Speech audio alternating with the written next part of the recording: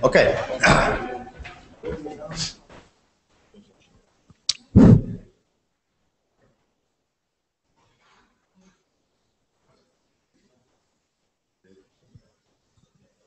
Okay, a few more people. So, welcome to this presentation about creating stereoscopic animations. My name is Bartek Skorupa, and I would like to give you just a quick introduction to the world of stereoscopy, show you the workflow that I use, and maybe give you some tips on how to create our scenes such that they become a bit more stereo-friendly. I had a chance to work on about 20 stereoscopic animations so far, and this of course doesn't make me the most experienced stereographer in the world. However, I think that I managed to learn a thing or two. For me, it all started back a few years ago when one of my clients asked me to create some stereoscopic version of some of the animations, and back then I knew nothing about stereoscopy except the obvious things like that we need to have two cameras in our scene. So the way of my thinking back then was pretty similar, I think, to the way of thinking of many beginners. So I began to coming up with several brilliant ideas, like, for example, we should place the cameras such that the distance between them is exactly 65 millimeters, because this is the average distance between the human eyes. Brilliant idea, however, wrong. Another brilliant idea was that I should always use 50 millimeters lens because this is the most natural and it's the safest. The 50 millimeters lens reflects the best the way that we see the world normally. Wrong again. And of course we should tow the cameras in, we should converge them, because when we are looking at some object, we're doing it with our eyes. So we should definitely do it. Wrong again. So why all those ideas are wrong?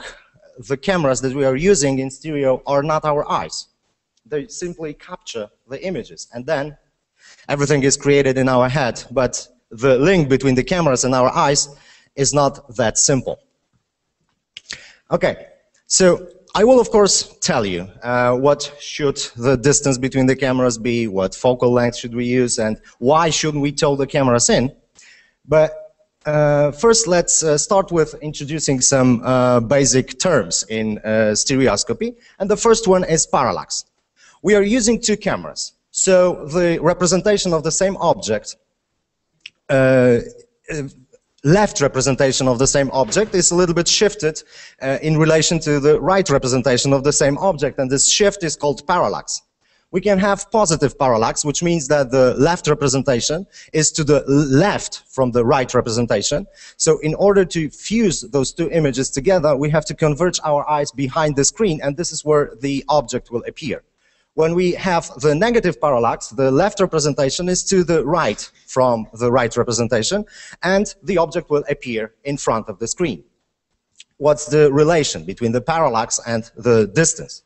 If we set the negative parallax exactly to the distance between the viewer's eyes, then the object will appear exactly halfway between the viewer and the screen. When the positive parallax is set this way, so the distance between the left and right representation is exactly the same as the distance between the viewer's eyes, he will look in infinity. The object will appear in infinity. So, there are two issues. First is that everything is dependent on the distance between the viewer and the screen, and the second one is that this relation between the parallax and the perceived distance is not linear. However, it's not that much important, because what is more important is the feeling of the depth. And this feeling about the depth comes not only from the parallax, but we are also given several other cues, like the perspective lines, and we easily interpret the perspective lines as the information about the depth. We see something like this, and here we have the occlusion. The further objects are occluded by the closer ones, and we also judge the depth basing on this information. Here we also have the occlusion, but also something else that is called aerial perspective. So the objects, of course, change colors depending on the distance. Focus. Right here we are focusing on this bird, and everything is out of focus, and this also helps us judge the depth, the distances. When we are moving, for example, we move the camera, so we have something that is called motion parallax. So the closer objects move faster and the further moves a little bit slower. Our depth perception is a funny thing, and sometimes we can get pretty interesting results, like this one, for example.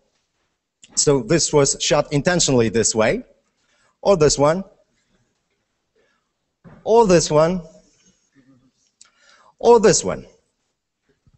Those images were shot this way intentionally, but I don't think that the next one was shot this way intentionally. However, it's interesting, right? So depth perception is a funny thing.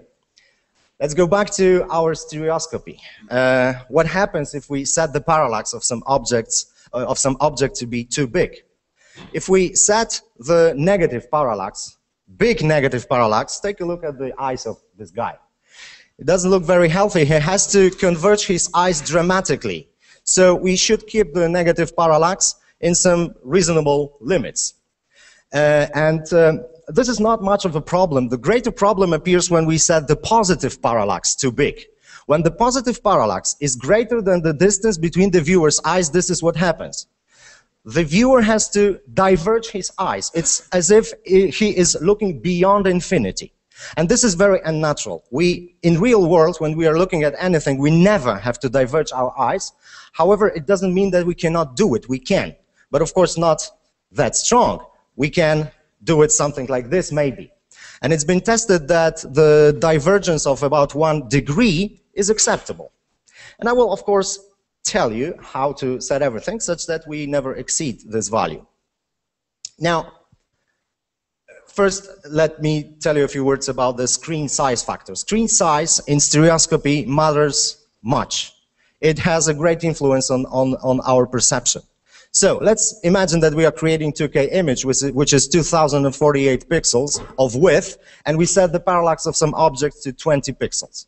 So it gives us about 1% of the screen width. If we show this image on the screen that is 1 meter wide, this parallax will be 10 millimeters, right? 10 meters wide screen, so a small cinema screen, and the parallax is 100 millimeters. If we remember that the distance between the human eyes is about 65 millimeters, now we have exceeded this value. And if we show it in IMAX, 25 meters wide screen, 250 millimeters, so it's huge parallax. And we begin to have a big problem of divergence. However, it will be limited because we will never watch the movie on such a huge screen from such a short distance. We will sit further. So the divergence will come back to some reasonable values. And it's been tested that the positive parallax of 12 pixels will never cause any problems, no matter what the screen size is. We will never get uncomfortable divergence. Even 31 pixels of parallax is not that much problematic, at least for most of the seats in the cinema. So, for example, if I don't care about you guys and you guys, I could use even such a big parallax. You would have problems, but you back there would comfortably be able to watch it. So, when I am setting stereoscopy for setting the maximum positive parallax for cinema and I'm creating like 2K image, those are my limits. I tend to use the maximum of 13, maybe 15 pixels sometimes. Okay. 3 very important terms in stereoscopy: depth budget, depth bracket, and depth position. Depth budget is the maximum, is allowed depth range. This is the range that we can play with. And if we say that the negative parallax shouldn't exceed 15 pixels and the positive parallax shouldn't exceed 13 pixels, this is our depth budget. It gives us a total of 28 pixels. Now, so this is the amount of depth that we can use.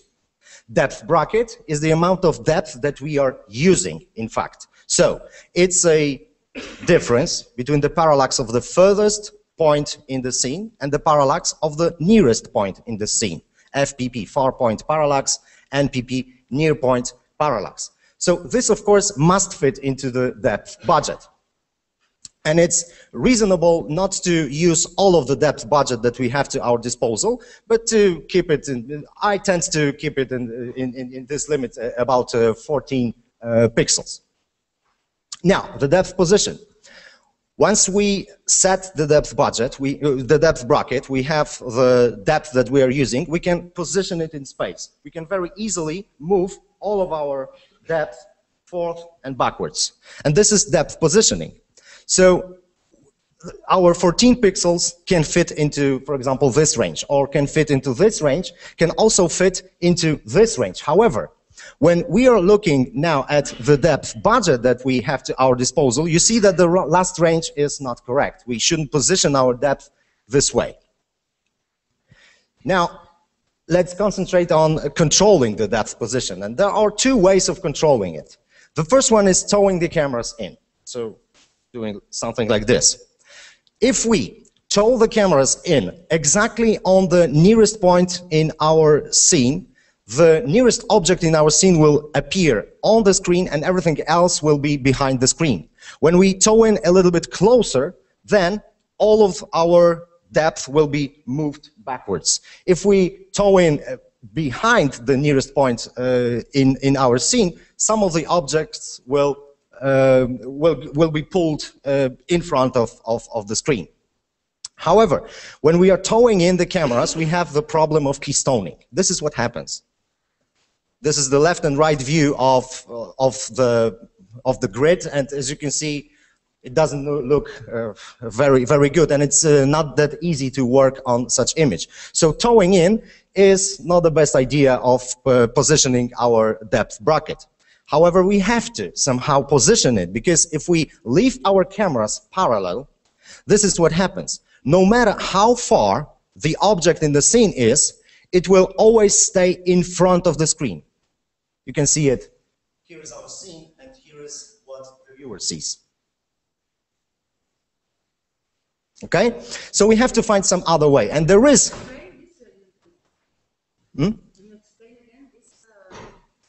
When we have the parallel cameras, the object, no matter how far in the scene it is, it will always be visible for the viewer in front of the screen. Here is our viewer, here's the screen, and here is where the object appears.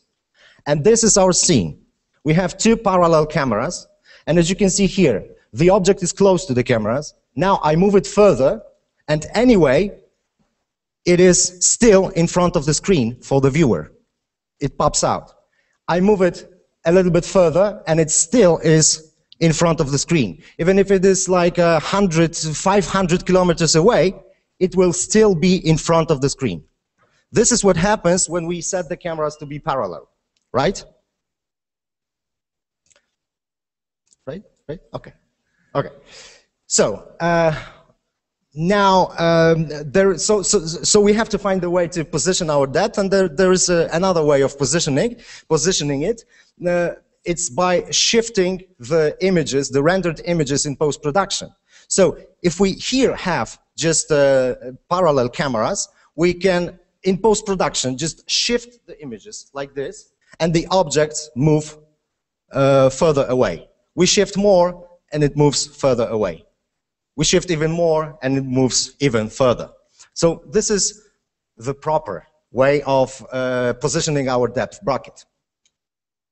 Now, very important sentences. As you could see, the depth position can be changed in post-production. We can simply shift the images. However, if we change the depth position, it doesn't influence the depth bracket. If we set the depth bracket to 14 pixels, it will stay 14 pixels no matter where we position our depth. And depth bracket cannot be changed practically in post. So if you set something wrong and you have the depth bracket not correctly set, the only way to correct it is to re-render. So we would rather avoid this, and that's why we would like to be able to control our depth bracket. So here are all of the elements that influence the depth bracket. The depth bracket being the difference between the near point and far point parallax. So of course the distance to the near point and far point has the influence on the depth bracket, as well as sensor size and focal length and stereo base. What is stereo base? It's the distance between the cameras. And this is the most important thing. This is something that we focus on when we are creating our stereoscopic images. So when we are setting stereo base, we have to take into account all of the other four parameters. And here are some of the relations. If the near point distance is bigger, we can set the maximum stereo base bigger, and so on. Here you see the relations. Of course, we would rather be able to calculate it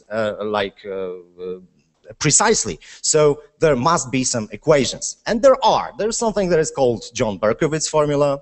There's something that is called Frank DiMarzio equation. Something that is called Pierre Mondre formula, if I pronounce it right. But come on, don't we have anything for humans? Yes, we do. There is something that is called 1:30 rule, and this rule says that the ratio between the stereo base, the distance between the cameras, and the distance to the nearest point in the scene should never exceed 1:30 ratio. However, as you can see, most of the parameters that are important are ignored when we are using this rule. So I used this rule only once in my life. It was the first animation that I was working on, and I never used it again because, well, it simply didn't work, and I didn't have the full control over what I am doing. So maybe there is some smart trick.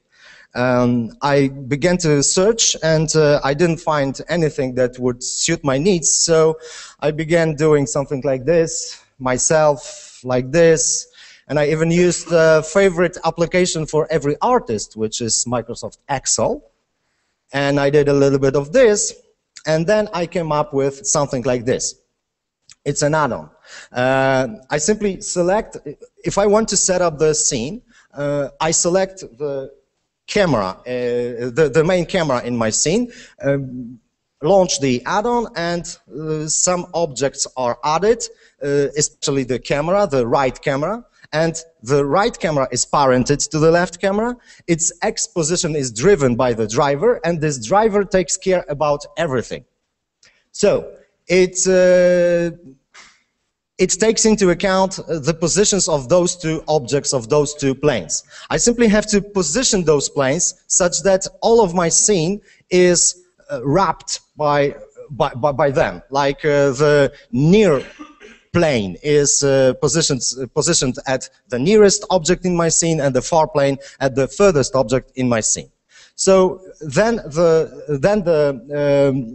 driver that drives the exposition of my right camera will take care about everything. It will calculate, it will take into account the focal length, the sensor size, and also take some data from our scene, so which is the resolution. And then I have some custom properties assigned to this right camera, and here I determine what I want. So I am preparing everything such that I will, in post-production, I will shift the images, so I will definitely need to render a little bit wider images such that then I can crop them. And here, in the first row, I simply specify how many pixels will be cropped. So in this case, I render 2000 pixels wide image, and I want it to be 1920, so I crop 80 pixels. And then the second row is the most important one. This is my desired depth bracket. If I set it like here to 15 pixels, it will set my scene that everything that is between the far point and near point will be distributed exactly into 15 pixels in this case. And there are also some other parameters. The last one, the multiplier, this is something that gives the artist some freedom, because it's not always that we want to set the maximum allowed stereo base. Sometimes we want to make it a little bit smaller. So you can set it instead of 1 to something else, 0.7, and then it will give us 70% of maximum allowed depth, of maximum allowed stereo base. Okay. Let me now show you the real life example. Oh. Not that easy. My fault.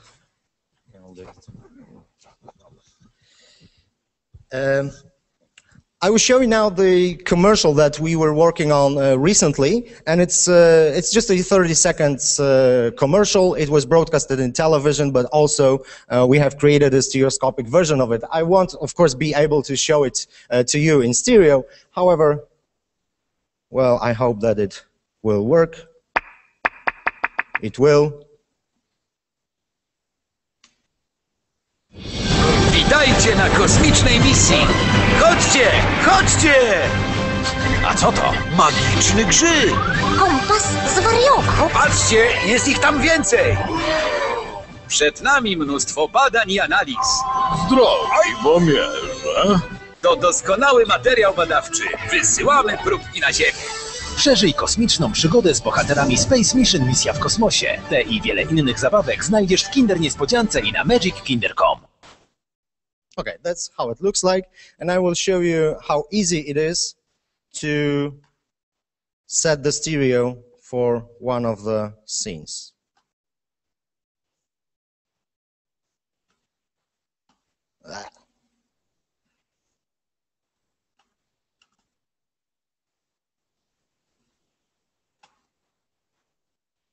So this is one of the scenes. I have my camera selected, and I want it to be the left camera. So I run the script, and the objects were created. So here I have the far point, and here I am looking through the camera. So I simply have to grab it and position it correctly until it covers everything. It's of course too far. I don't know how to be precise here, but anyway.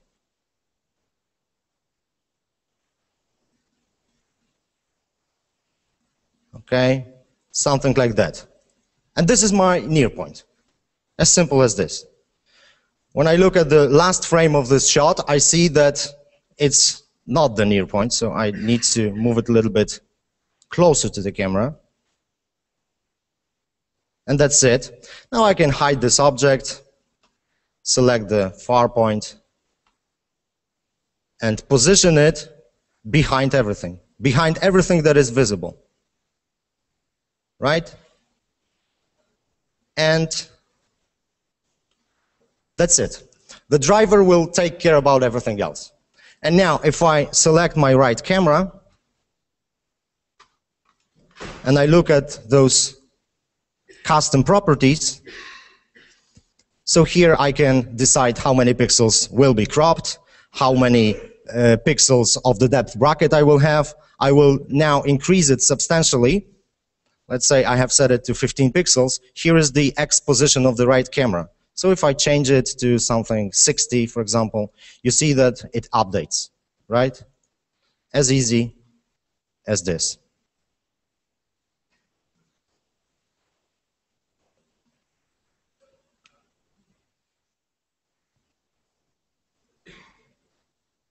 Okay, some of the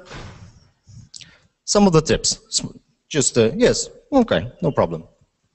This is not good because let's imagine that we would like this monkey, this one, to be just a little bit in front of the screen. We have a problem because it's occluded by the edge of the screen. So the occlusion, this is a very strong depth cue. The occlusion will say that this monkey is behind the screen. But if we pull it in front, the parallax will say that it's in front of the screen. And we have a confusion. And the feeling of disbelief will be present. So this is better, right? In stereo. Now, another thing. Something like this. Here we have the situation that one of the monkeys is very close to us and the other one is very far away. If we leave it this way, we will have the effect of cardboarding. So we will perceive it as the layers distributed in space, not the objects that have volume. It's better to fill the space with something. So just add some objects and so on. This simply feels better. The other thing is something about the focal length. The wider lens we use, the more roundness we introduce to our objects. The longer the lens, the more cardboarding appears. So those are some just some of the rules that we can follow. Okay, now I have given you several equations, rules, graphs, rules to follow, but stereoscopy is more about the feeling. So the rules, of course, can be broken. The limits can be pushed, as long as we know what we are doing. So let me just finish this. Let me summarize all this with the quote from Lenny Lipton. And it's something like this. In order for stereoscopic cinematography to be a creative medium, it's got to be intuitive. If it's not in the gut, it's not going to succeed as an art form. If you have to rely solely on tables and calculations, composing stereoscopic images is not going to work. Thank you very much for your attention. Bartek, Skorupa.